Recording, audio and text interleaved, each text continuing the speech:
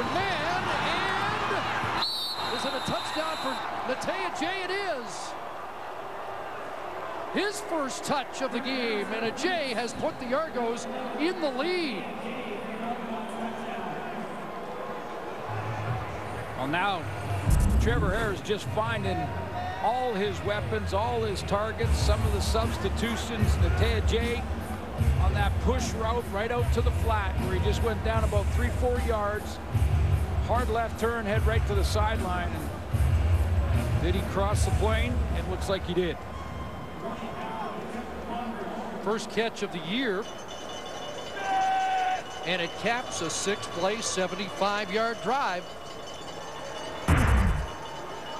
That was a lot closer. They're taking a little bit longer of a look here to make sure, just to confirm that he got in the end zone before he was down by contact. Mississauga product, played at the University of Buffalo.